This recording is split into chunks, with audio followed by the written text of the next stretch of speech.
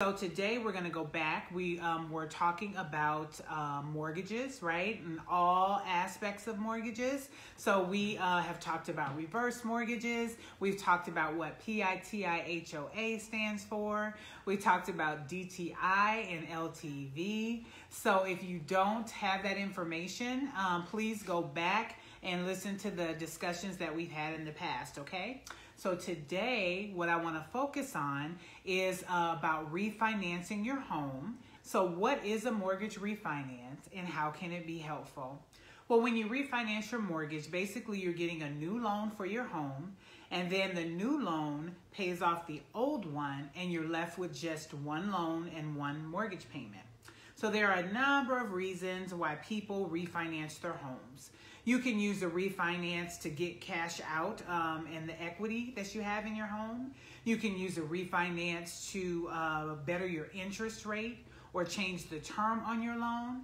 A refinance could even be used to remove another person's name from the mortgage. And you see that typically when you're talking about divorce or maybe death. You may want to remove somebody from the mortgage, okay? So there are two main types of refinances. Now, when I talk about this, I really want to talk about it in conventional loans. And so when I say conventional loans, I mean non-government, like not VA, not FHA. And refinances work very similarly in government loans. It's just they have a couple of more categories, okay? So the types of refinances, the two main categories are a cash out refinance and a rate term refinance, okay? And so a cash out refinance is when you use the equity in your home and pull some of that cash out and put that in your pocket for whatever you need, okay? And we'll talk more in depth next week or in the coming weeks about a cash out refinance. But today I want to focus on the other type of refinance, which is a rate term refinance, okay? So a rate term refinance is used to change your rate or to change the terms of your mortgage loan, okay? So you may ask, well, why would someone want to maybe change the terms of their mortgage loan? Well, if you remember, we had a conversation a few weeks ago. Some people might be in an ARM. An ARM is an adjustable rate mortgage. And remember, I told you an ARM is only fixed for a certain amount of time. And many times, once that fixed period goes away, the ARM is getting ready to, the interest rate is getting ready to just fluctuate. So people will refinance out of that ARM into maybe another ARM or into a fixed rate loan. So that is changing the term of your loan. So you may do a rate term refinance to change that term. You don't want an ARM anymore, or you don't want that ARM anymore, and you want to change to a different type of interest rate, okay?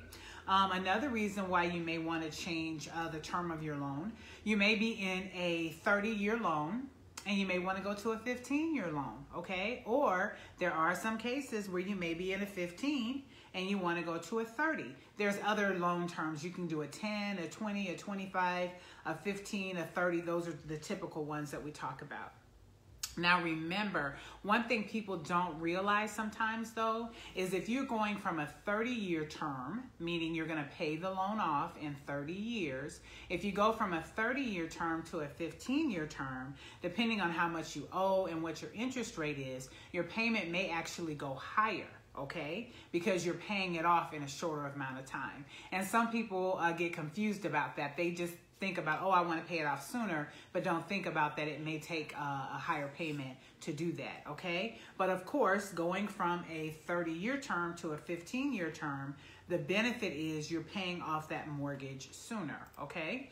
Now, again, one tip that I would like to give, or one tip I would like to offer, is if you are going to get a mortgage, I would suggest getting the 30-year term because it's a lower mortgage payment, okay? So just like we just discussed, if you get a 25-year, a 20-year, a 15-year, the payment is going to be higher, especially if it's a brand new mortgage. And even when you're refinancing, if you're going to a shorter term, the payment may be higher, all right? So I suggest the 30-year so that you can get the lowest payment that you can get. Because remember, if you get a 15-year mortgage, right, and you fall on some type of financial hardship, when you have to pay that mortgage back, you're going to have to pay back at that higher rate, right? But if you're in a 30-year mortgage, you want to already have the lower payment. And then if you choose to pay more on your mortgage, you can always do that, right? As long as times are good, you can always pay more on the mortgage. But if you fall on hard times, or maybe you have a job loss for a couple of months, you can just only have to pay that lower 30-year term payment and still be okay on your mortgage, okay? So that's why I would suggest getting the 30-year over the 15-year, all right? And then one other point about this part, we've covered this in a prior segment, but it bears repeating. If you do make an extra mortgage payment, or you want to pay your mortgage down more quickly, when you make that payment to your mortgage company, you need to tell them that the extra is to go to your principal, okay? Because if you don't tell them, more than likely they're going to apply it to the interest. And then you're not paying your mortgage down quicker that way, all right? You have to tell them this extra $100 I'm paying or whatever it is, I want that to go to my principal, okay? And then another just really quick tip is, I don't know if you guys know, but if you make just one extra mortgage payment a year, that can shave off approximately 7 to 8 years on a 30-year mortgage. 7 or 8 years. So just imagine if you make 2 extra payments a year or 3 extra payments a year, okay? You get it? And that's that whole thing about paying off a 30-year mortgage more quickly, right? So if you wanted to pay it off more quickly, there's a couple of ways you could do that. Remember, I talked to you before about the extra payment, the extra paycheck people get who are paid bi-weekly, because you get 26 paychecks per year, and twice a year you'll get a 3rd paycheck instead of just 2. So what you could do is use the money from that extra paycheck to pay down your mortgage. Maybe it's enough to pay 1 extra mortgage payment, or you know this happens twice a year, so you take the extra paycheck twice a year, put those together and make your extra mortgage payment.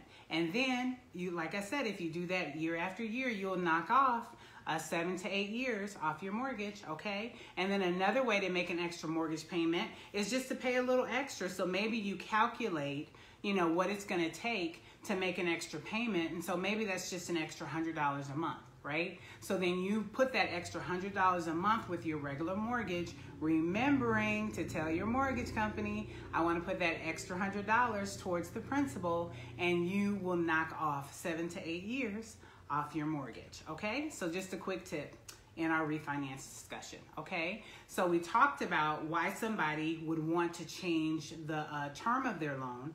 Now, why would somebody want to change the rate? Well, that probably seems pretty obvious to you. In most cases, people want to change the rate because they want to get a lower rate, right? They want to get a lower rate so that they could get a lower payment. And so obviously with a lower rate, you have a lower payment, right? And so please note, with any refinance that you do, there are fees associated with it, right?